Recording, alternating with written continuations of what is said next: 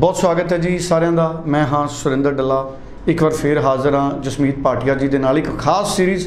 कल असी दस्सिया सी वो 10 कॉलेज जिन्हां दे विच हाई वीज़ा सक्सैस रेट की पॉसिबिलिटीज़ है और वीज़ा सक्सैस रेट बहुत चंगा रहिंदा है। अज गल करांगे कनेडा दीयां 7 यूनीवर्सिटियां दी। 7 यूनीवर्सिटीज़ जिथे बहुत ज़्यादा अच्छा वीज़ा सक्सैस रेट है।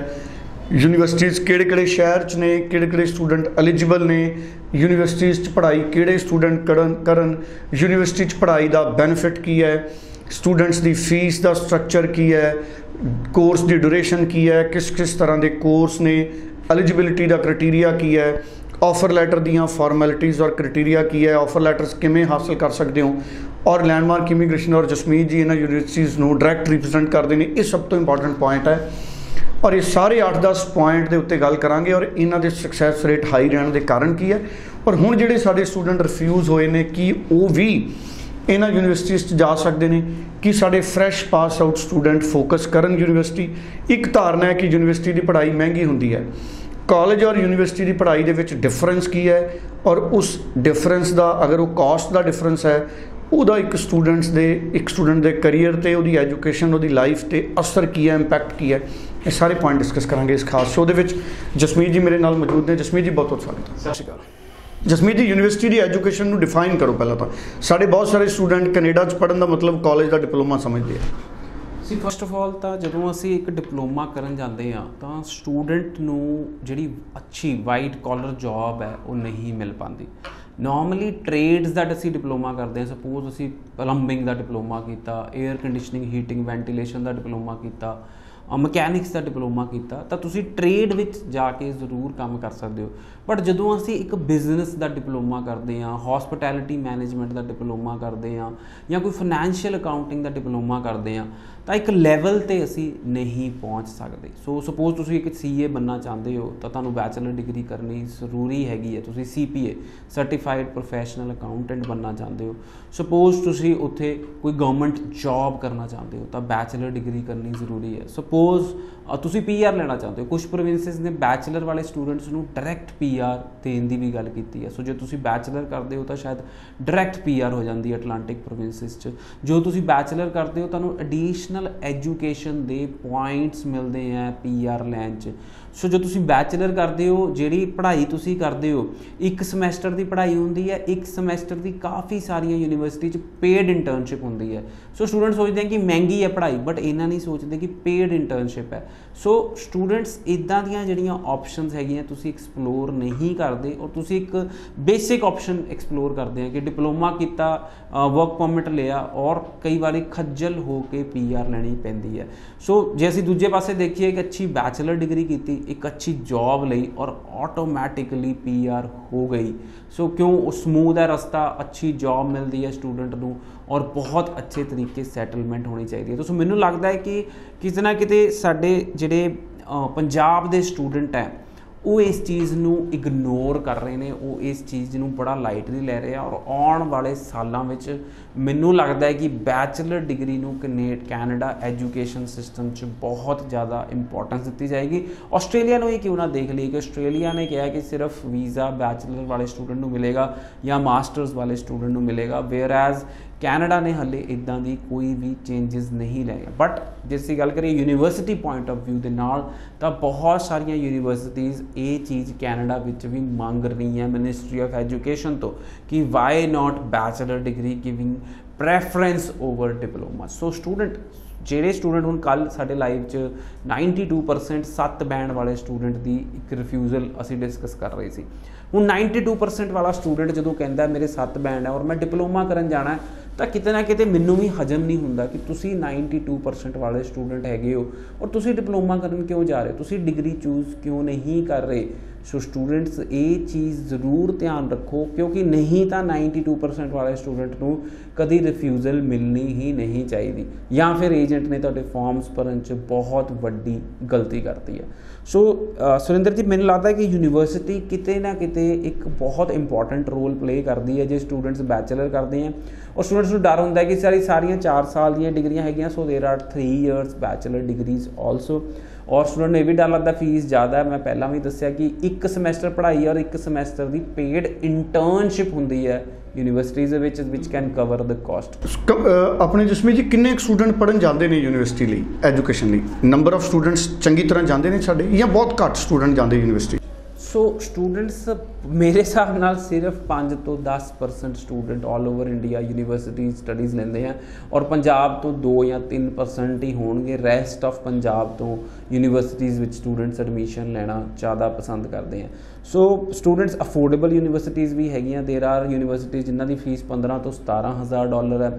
ਸੋ ਜਦੋਂ ਤੁਸੀਂ 4 ਸਾਲ ਕਿਸੇ ਸ਼ਹਿਰ 'ਚ ਰਹਿ ਲੈਂਦੇ ਹੋ, ਵੈਸੇ ਹੀ ਤੁਹਾਨੂੰ ਐਕਸਪੋਜਰ ਬੜਾ ਹੋ ਜਾਂਦਾ, ਜਾਂ 3 ਸਾਲ ਤੁਸੀਂ ਕਿਹੜੇ ਸ਼ਹਿਰ 'ਚ ਰਹਿੰਦੇ ਹੋ ਤੁਹਾਨੂੰ ਐਕਸਪੋਜਰ ਬੜਾ ਹੋ ਜਾਂਦਾ। ਤੁਸੀਂ ਬੈਚਲਰ ਡਿਗਰੀ ਕਰਦੇ ਹੋ ਤਾਂ ਬੜਾ ਜੋਬਸ ਅੱਛੀਆਂ ਮਿਲਣੀਆਂ ਆਸਾਨ ਹੋ ਜਾਂਦੀਆਂ। ਵੇਅਰਐਜ਼ ਮੈਂ ਦੇਖਿਆ ਡਿਪਲੋਮਾ ਇਨ ਬਿਜ਼ਨਸ ਕਰਕੇ ਸਾਰੇ ਸਟੂਡੈਂਟ ਸਾਡੇ ਟਿਮ ਹਾਰਟਨਸ 'ਚ ਲੱਗੇ ਆ, ਮੈਕਡੋਨਲਡਸ 'ਤੇ ਲੱਗੇ ਆ, ਜਾਂ ਵਾਲਮਾਰਟ 'ਚ ਲੱਗੇ ਆ। ਵੇਅਰਐਜ਼ they are only at junior level jobs only, so to become a manager you need a bachelor degree। ਬਿਲਕੁਲ ਠੀਕ ਹੈ। ਸੋ ਨਾਮ ਵੀ ਮੈਂ ਚਾਹੂੰਗਾ, ਸ਼ਹਿਰਾਂ ਦੇ ਨਾਮ ਔਰ ਯੂਨੀਵਰਸਿਟੀਜ਼ ਦੇ ਨਾਮ ਵੀ ਇੱਕ ਵਾਰੀ ਜ਼ਰੂਰ ਦੱਸੋ।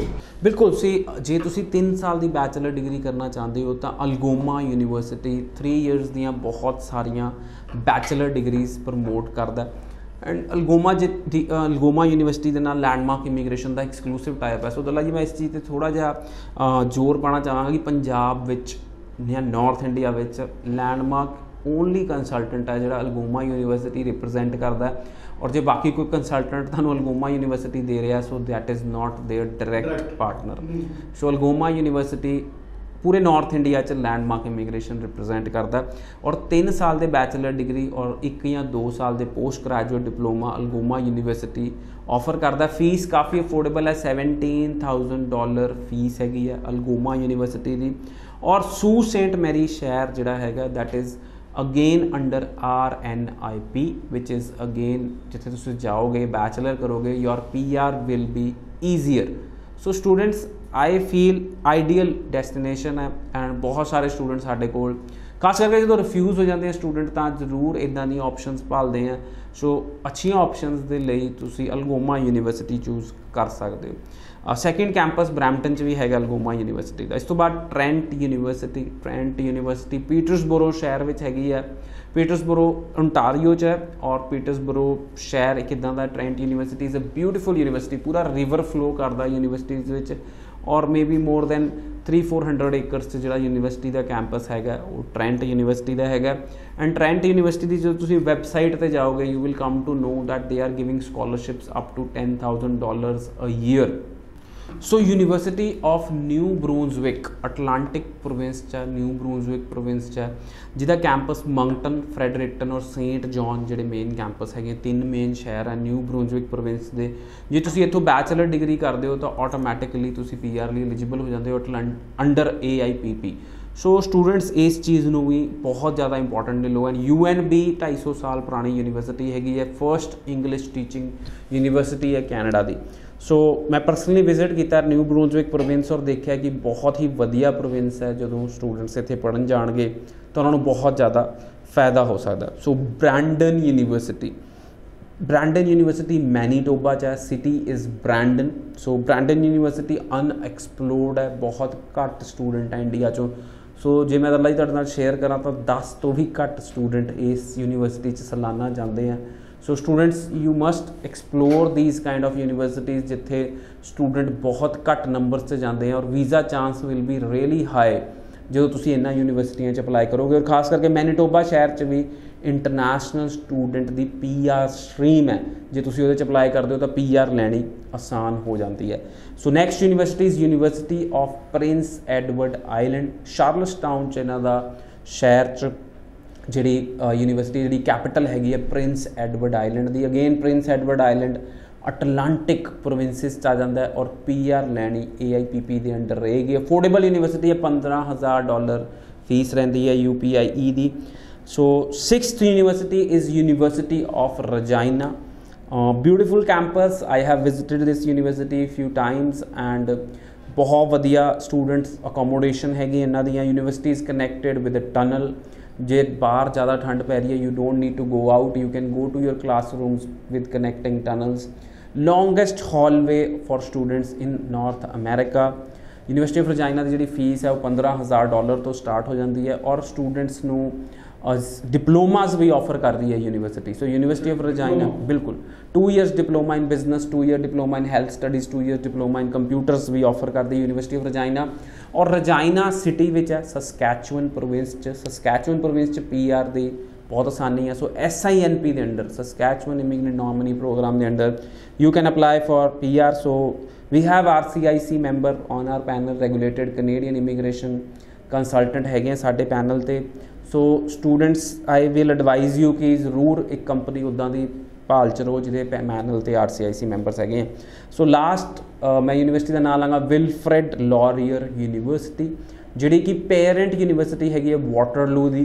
सो Wilfred Laurier university is again a great university in the Kitchener area, so which is called the upcoming IT hub of the Canada, जिन्होंने कहते हैं कि सैन फ्रांसिस्को जिन्होंने असीं कहते हैं कि IT town of USA, that is it is becoming like an IT hub of Canada. Most of the IT companies are coming up there and Wilfred Laurier university is a great choice जे तुसीं fees इहदी affordable कर सकते हो, क्योंकि जिहड़ी fees है वो $28,000 तो $33,000 है।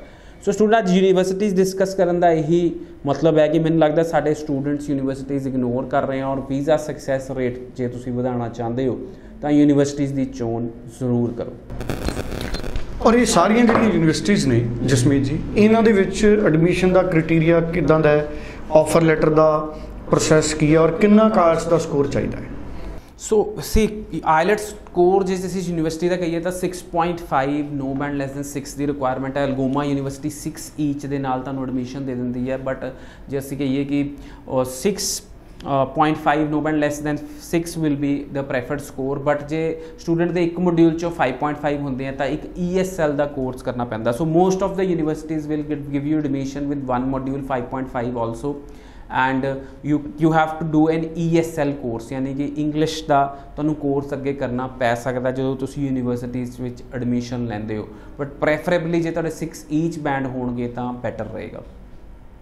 बिल्कुल ठीक है। सो ये सारिया चीज़ां ने सक्सैस रेट यूनिवर्सिटी का जो रिजल्ट आता है, सक्सैस रेट किहड़े पैरामीटर्स ने जिहड़े सक्सैस रेट नूं प्रभावित करते हैं, और इन्हां यूनिवर्सिटीज़ के सक्सैस रेट नूं असीं किवें वेख सकते हैं? सी ऑबवियसली जो एक पासे तो जो कॉलेजेस दे विच लखां एप्लीकेशनस लग रही हैं और दूजे पासे यूनिवर्सिटीज़ में 2-4 हज़ार एप्लीकेशन लग रही है, तो जो असीं यूनिवर्सिटी कैटेगरी में अप्लाई करांगे तो वीज़ा सक्सैस रेट वधन का चांस बिल्कुल हैगा। बिल्कुल ठीक है जी। सो सारे पैरामीटर्स पर ध्यान दईए तो सक्सैस रेट वध सकता है। पंजाब च हालांकि बहुत घੱਟ स्टूडेंट जाते हैं, पर जाना चाहिए है। जसमीत जी, इंडिया के विचों किहड़े स्टूडेंट्स नूं यूनिवर्सिटी प्रैफर करनी चाहिए है? कि सारे टैक्नीकल एजुकेशन स्टूडेंट ने, कोई M.Tech है, कोई B.Tech है, किसी ने MSc की है, जिहड़े पोस्ट ग्रैजुएट ने, कि वो भी एलिजिबल ने यूनिवर्सिटी के कोर्सेस लिए? बिल्कुल, जिवें मैं अल्गोमा यूनिवर्सिटी की गल की, उहदे विच पोस्ट ग्रैजुएट कोर्सेज हैगे हैं फॉर मास्टर्स और ग्रैजुएट्स, तो तुसीं अल्गोमा यूनिवर्सिटी चूज़ कर सकते हो।